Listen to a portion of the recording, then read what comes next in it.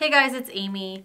Today I wanted to talk to you about my Lectric XP e-bike and the accessories that I decided to buy for it right when I got it. So these are really just the essential accessories that you need to buy. You can also buy extra things if you want to be extra. I decided that I didn't need to do that, so I wanted to go ahead and just show you the things that you actually need when you get your Lectric XP. So the number one thing that you need to do when you get your Lectric XP is change the seat. So the standard stock seat is really terrible. Take that thing off, throw it in the trash, and buy a new seat. You're going to want to buy the Cloud9 Cruiser seat. I will link everything that I talk about below. And the Cloud9, there's a couple versions of it, so just depending on your preference, you may have to buy a few. But this is the one that I like and is very comfortable for me. Some women will have different preferences than men for obvious reasons. But the Cloud9 seat is something that I'm going to definitely recommend getting right away. And just get rid of that stock seat. On the front of the bike, what you're going to want to do is get a phone mount. So I actually went through 3 or 4 phone mounts before I found one that I liked and actually held my phone securely without being rattly or annoying. And I have an iPhone. I had an iPhone 10 and now I have an iPhone 12 for reference, but most of these phone holders are made to fit just about any phone, so you're probably not going to have a problem unless you have like a flip phone or something like that, in which case it's probably indestructible, so you're all good. You're also going to want to add additional lights. So the Lectric does come stock with front and back lights, however they're not very bright, and you're going to figure that out as soon as you go on your first night ride. You're going to want to add more. I actually added some on my handlebars as well as in the back on my rear cargo basket. One thing I added that I really love is a water bottle holder. I like to drink while I ride, especially in the summer when it's hot. You definitely want to have this if you're going to go on trail rides, but just keep in mind that you're going to have to tighten it real well to keep the bottle from flying off of your bike, because it might happen. It happened to me once, and luckily I rescued my bottle from a nearby gutter, but it does happen, and it's something that you're going to want to have so you don't have to reach back into your basket to get your water bottle. So on the back of my bike, like I said, I bought a light to attach to the back, kind of like a tail light. I also bought a wire basket from Target. A lot of people do milk crates, but I decided what I wanted to do was something a little more clean looking. It looks a lot more open because it's not closed, and it's actually just a storage basket from Target, which I will link below. It comes in a couple different colors. It's been great. People ask me all the time where I got it, and it's not a bike basket at all, but it works really well. I've had no issues with it coming off or moving at all. Just make sure you position it correctly when you first get it, so you can lean in and lean out whenever you want without getting obstructed by the basket. On the front of my bike, I also added a side mirror from Hafni.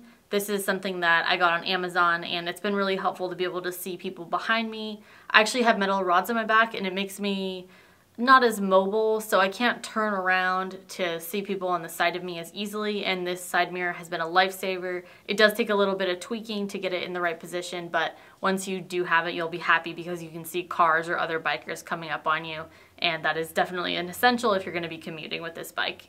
When I got my Lectric, I wanted to get a good helmet without spending a small fortune on it, so I found one on Amazon from the brand called Outdoor Master.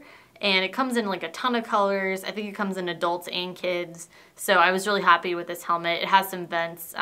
It's not a professional grade helmet, but it's not a professional grade price. So it's a great starter helmet. You can always get something fancier down the line if you'd like to. But in the meantime, wear your helmet. So my wire basket from Target is really great, but when you put stuff in it and you go over bumps, it might actually fall out. So what you want to do is put a cargo net over this. I got it on Amazon really cheap. You can just hook it over your basket and it makes sure that everything stays in. I'm always cold when I'm riding, so I like to keep an extra jacket in my rear basket. It weighs almost nothing, and you can just go ahead and make sure it doesn't fall out with the cargo net. I've never lost anything, and I'm really happy with the one that I bought, and it wasn't that expensive, so pretty good buy. If you're like me and you have a small dog that you want to take along for the ride, you're going to want a basket. I bought the one that attaches to my handlebars because I can see my dog and make sure she doesn't jump out and run for some squirrels. It actually has a little hook on it to hook under her harness, and she absolutely loves it.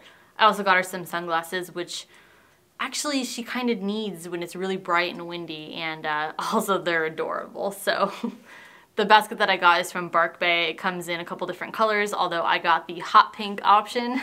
Luckily, I have a fluffy, girly dog already, so it doesn't really matter, but I absolutely love taking her along with me, and I feel like she's secure and safe in the bicycle, And I don't feel like she's gonna fall out, which is key. My dog Sophie is about 11 pounds. This basket supports up to 15 pounds, so she can afford to gain a few pounds here and there and still fit in the basket without me having to worry that she's gonna rip it open. It also has a cool mesh sleeve that opens, so they actually get a little more airflow in the basket if it was really hot or you just have a really fluffy dog. So sometimes when you buy Lectric, they will send you free pannier bags, which is the bags that go on the back rear fender. But they're not very good quality. There's a reason that they're free, and most people don't like them. I do think they'll fall apart eventually, but so far they're working pretty well. I put things in here like a lock, my house keys, anything that I don't want to lose or I want to just have with me, like a little tool set. That's a really good place for it. And they hold a decent amount of stuff, surprisingly. There's one particular accessory with Lectric that is kind of controversial amongst Lectric users.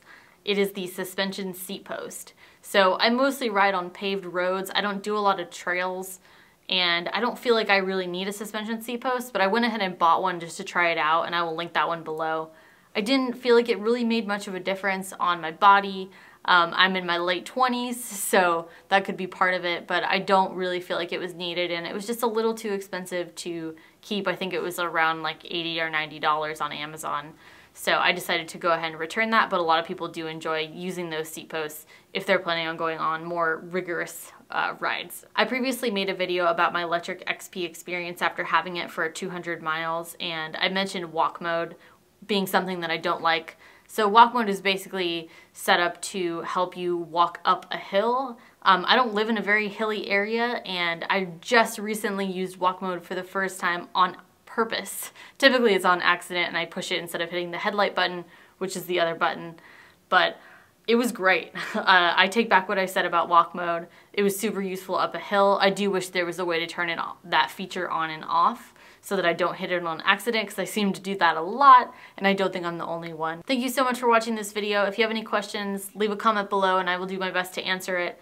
And if I can't answer it, I will at least point you in the right direction as far as resources go. For anyone interested, the dog that I put inside of the pink basket is this dog. This is Sophie. She's an 11-pound Pomeranian mix. She loves bike life. Whenever I get my bike out, she thinks she's coming with me, and she gets really excited. But here she is in all of her fluffdom. We get her shaved in the summer, but in the winter she gets to keep all of her fur, so she looks a little bit bigger, but she actually is only 11 pounds. You want to go for a ride? She wants to go for a ride.